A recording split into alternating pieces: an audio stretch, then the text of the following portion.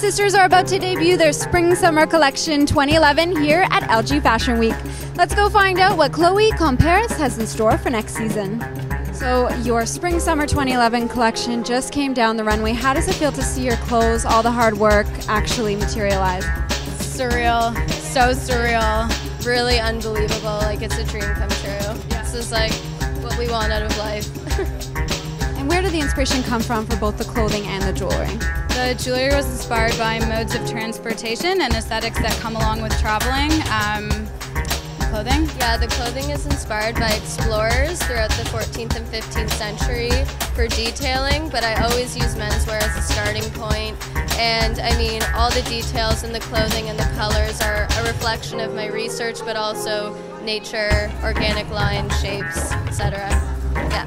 What's next for you girls? It's already designed. We just got to start sampling and prototyping, but you know, on to the next one. Like, we love what we do, so we want to continue doing it and showing at events like LG. Where's the passion come from? What do you love most about being in the fashion industry?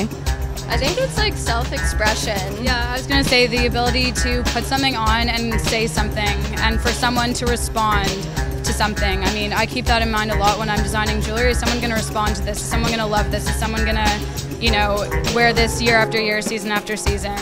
But we did grow up in our mother's life's work. She's a fine artist, and our house is painted floor to ceiling, every single floor, in European aesthetics, and we've just kind of grown up in a work of art. Our mom is incredibly creative, made clothes for us when we were younger, and we've been so inspired by her, and I mean, the creativity's come out of her for sure. Right. Yeah. Does it make it easier to work together as sisters, or is that more of a challenge?